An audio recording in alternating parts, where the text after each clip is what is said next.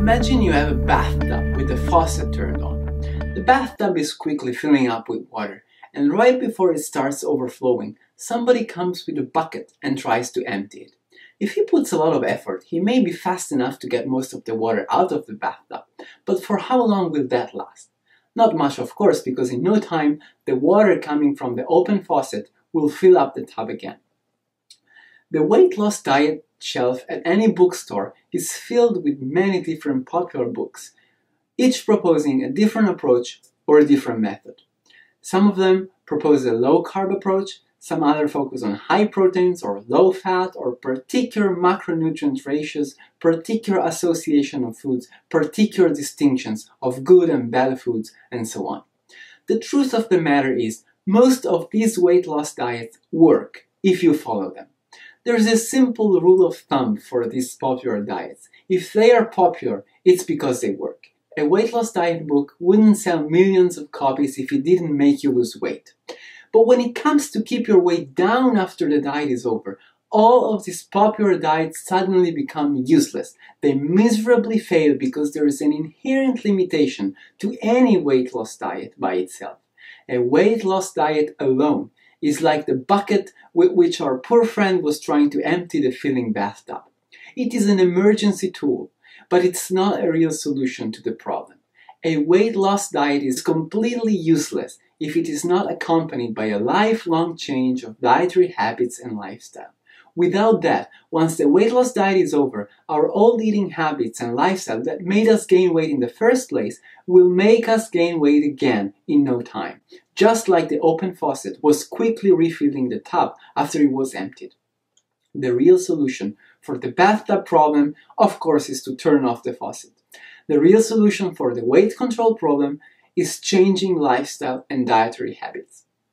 For a lot of people, a weight loss diet is a period of struggle and deprivation during which food intake is severely restricted with the goal of losing a few pounds, at which point they are happy and they assume it's perfectly okay to go back to normal and resume eating anything they like just the way they were doing before.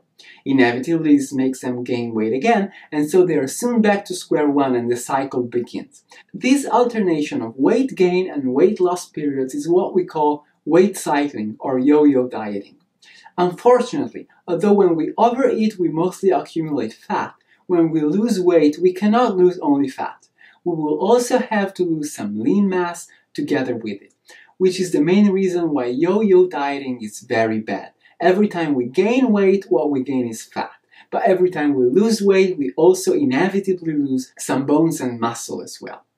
So the first important concept to always remember is that a weight loss diet by itself is never a solution to the problem of weight control, and it is completely useless if dietary habits and lifestyle changes are not implemented together with it. Before working with the bucket, we must turn the faucet off. With that in mind, we can now proceed to examine the prerequisites of a sound weight loss diet. Indeed, we cannot judge a weight loss diet only by how much and how fast it makes us lose weight. There are other important parameters as well. The very first requirement of any weight loss diet is that it must be healthy. Losing weight and fat can never be done at the price of general health. If we lose weight but destroy our body in the process, we will not have accomplished anything good. In particular, a weight loss diet must meet all nutritional needs and cannot cause malnutrition.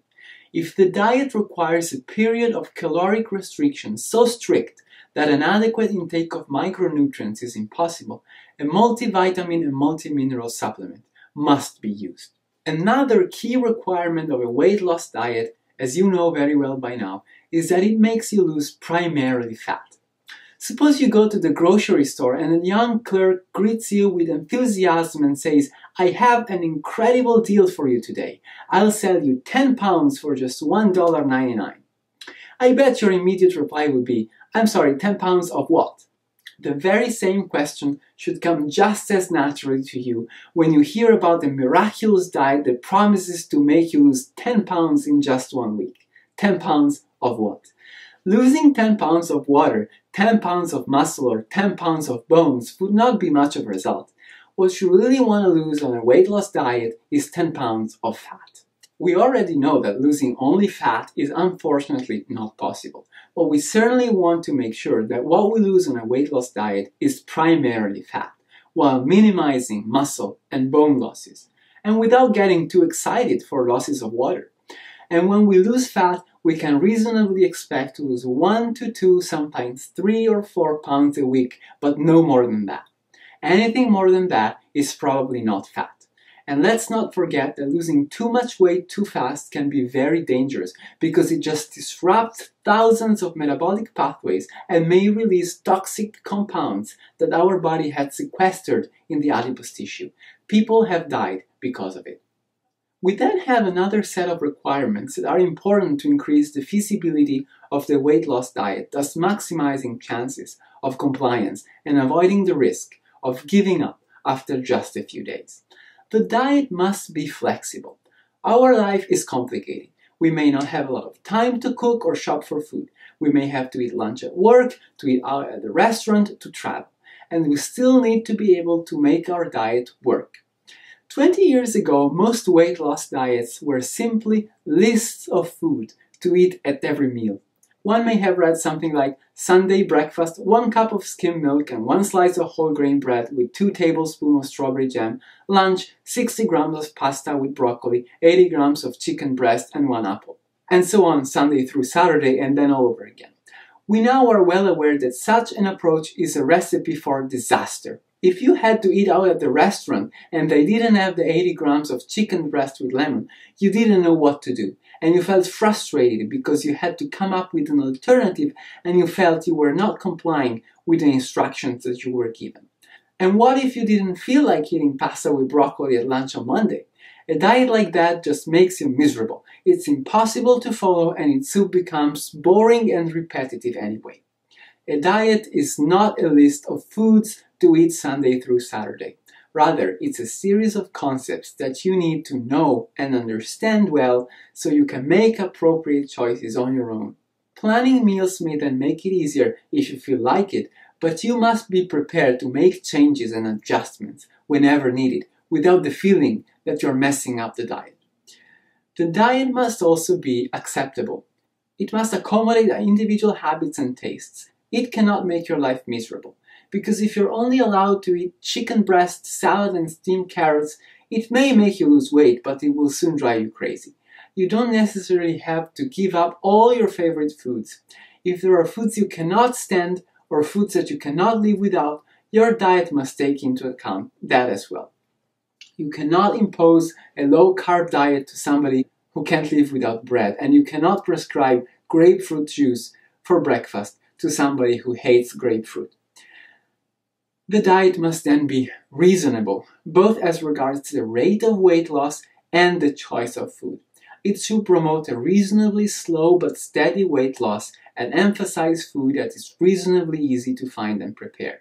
It cannot keep you hungry, because if you are hungry, you eat and there's no way around it. It should not require to weigh food or make nutrient calculations, because eating with scales and calculator is extremely bothersome, and again, most people soon give up. Finally, the diet must be sufficiently varied. It cannot be based on just one food or a very limited selection, and it cannot require you to eat the same things over and over again, or even every week. It must include all nutrients, all food categories, and be as varied as possible. This is not only to ensure it's healthy and nutritionally adequate, but also improves compliance. Eating the same things over and over again, yes, it promotes specific satiety, so people tend to eat less calories, but it soon becomes boring and most people just give up. So to recap, a safe and effective weight loss diet must be generally healthy, meet all nutritional needs, and the weight loss must come primarily from fat. It must be sufficiently flexible, it must be acceptable, and it must be reasonable. It cannot keep you hungry, it shouldn't require to weigh food or make nutrient calculations, and it must be sufficiently varied.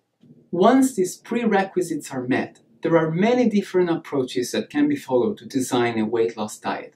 All of them have pros and cons, but their discussion goes beyond the scope of this introductory nutrition course.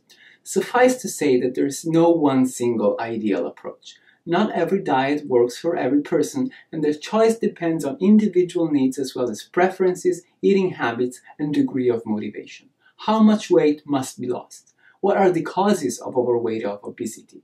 We already know that they can be dietary factors, meaning foods we choose and the amounts we eat, metabolic factors, that is how our body responds to what we are eating, since different individuals respond differently, even if they eat the same food, and psychosocial factors, which determine why we are eating the way we are eating, what motivates us to eat, how do we feel when we eat, do we eat in response to stress, to emotions, do we have a food addiction, and so on. Only when we understand the causes, we can find the best solutions. In general, however, there are a few points that are common to most weight loss diets.